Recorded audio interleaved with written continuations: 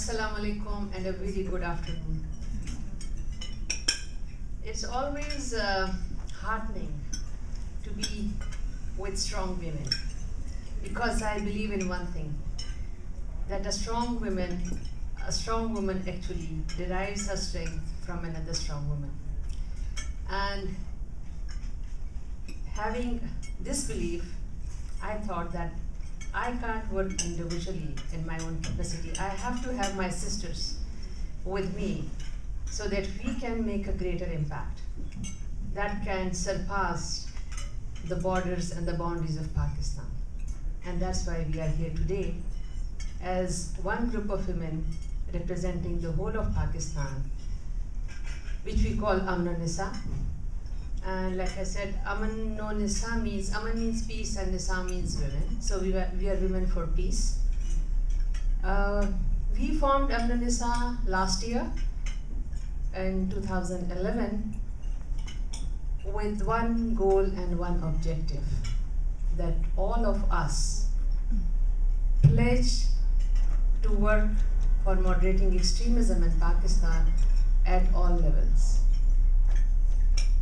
Amn-o-Nisa is just 1 year old, but the women who are the members of Amn-o-Nisa have experience in the field for almost decades. Basically, by profession, I used to be a professor of international politics in one of the universities of Peshawar. And then I thought that there could be many professors like me, just using this podium and this classroom, teaching 70, 80, 150 boys every year. I think I need to change my profession, and it was in 2002, after working with 36,000 women counselors in Pakistan, that I recognized and realized the empathy of the women. And I thought that we need to have one voice. So 500 of us came together on 8th of March, and we formed Payman Trust. And Payman means promise. We promised that we are going to work for the women and youth and for the motherland that we call Pakistan. And since then, we are working together. So some of the members of Amn-o-Nisa are also the members of Payman Trust. But the other women, like you are the members of this group, are very dynamic, have been working in their own fields for almost, I think, like I said, a decade now. That's a very small story of myself. Amn-o-Nisa basically works at two levels. One is advocacy that we do with our parliamentarians to include more women in security sector, as well as in policy making when it comes to post-crisis, post-disaster, reconstruction, rehabilitation, and reintegration. Unfortunately, Pakistan had been grappling with the issue of extremism for almost decades, and we can trace this to 1979, when we all became sort of the players in the war, which was not our war. And we are still suffering. We suffer, like Madam just said, 35,000 of our civilians became the victims. They were killed. 3,500 of our military personnel are being killed in this war. Like I always say, it's not our war. So people like us, who had been working in other countries, for the region, to build confidence between the region, the regional players, between the different countries, to work for peace in South Asia when extremism was not knocking, it was hitting every one of us in the country, and particularly the region that I belong to, Khyber Pakhtunkhwa, and federally administered tribal area, where every Friday people would dare to go out for prayers and would never like to go out on Fridays because of the suicidal attacks, particularly on the holy places like mosques. So the uncertainty, the fear definitely had a psychological and emotional impact on everyone living in that community and society. We could not sit back, and we thought of developing a program which we call Let's Live for Peace. And while working with the boys, because we started with the youth in the University of Khyber Pakhtunkhwa, they were given the assignment to go back to their communities, particularly the conflict-ridden areas of FATA, Federally Administered Tribal Area, and Khyber Pakhtunkhwa. And they came back with the stories that we never thought that we could be addressing. So we started working with the mothers, with the community women, and we developed a larger program by engaging and involving not only the women in the community, the youth in the community, but also the boys who were vulnerable or who were extremists.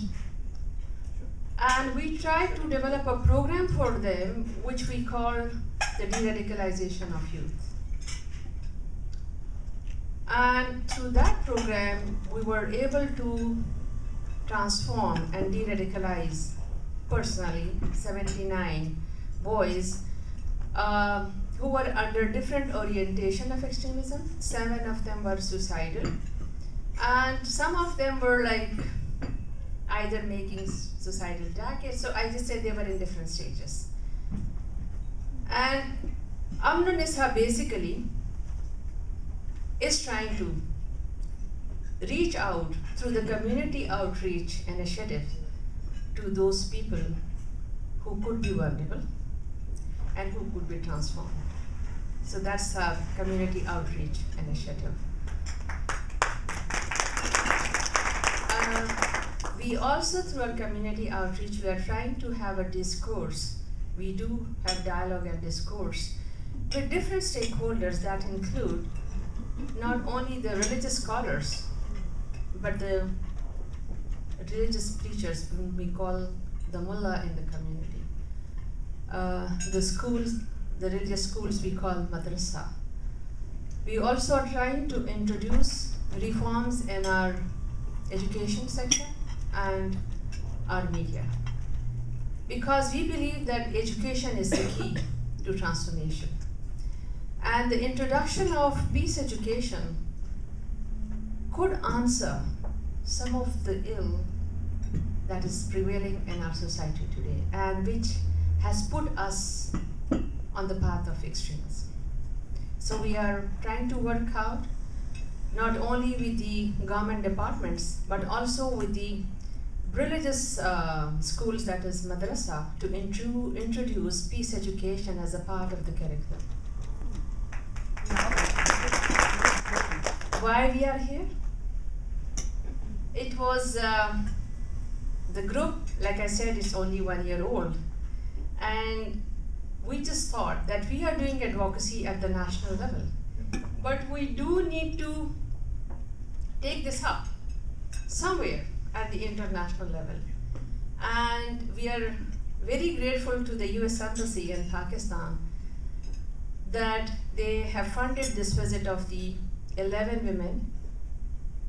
And the basic objective of this coming over to the United States was to act as a bridge between the people of Pakistan and the people of United States, and try to address some of the misconception regarding Pakistan, the misperception that exists, and also try to address the issues that have been raised in the context of Pakistan from time to time, unfortunately, in the US media. The second objective was to interact with the policymakers and shapers, both at the Hill and in the State Department, to make them understand the reality, the real situation in Pakistan.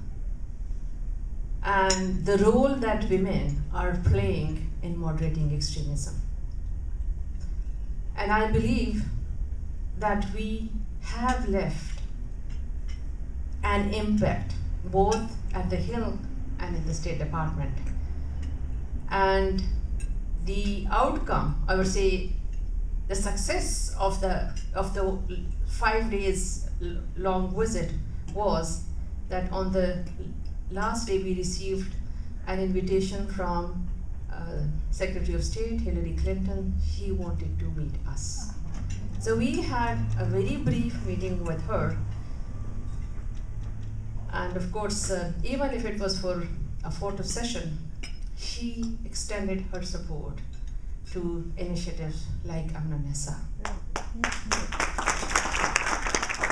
We have been trying to address this issue of extremism in Pakistan, but the major thing, I think one of our achievements is that we have put our message across the communities in the United States, and as well as, like I said, the public,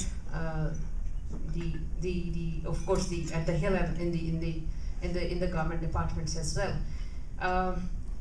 The forums that we were invited to, they were really, I would say, they responded very positively. And some of the misconceptions that they shared with us, that they always have a lot of misconceptions and misperception regarding Pakistan and the Pakistani community, and how come women can play a role. And when they saw that in practical form and shape, that these women are there on ground, these women are there talking to the extremist leaders, these women are there trying to de-radicalize the boys through mobilizing the mothers. And this is a very, all of us sitting in this room, the 11 of us are, I think, have taken up a very challenging task on our shoulders. And we are not only working for the peace in our community, for social cohesion in our community. If you think over it, we are trying to work for peace in the world.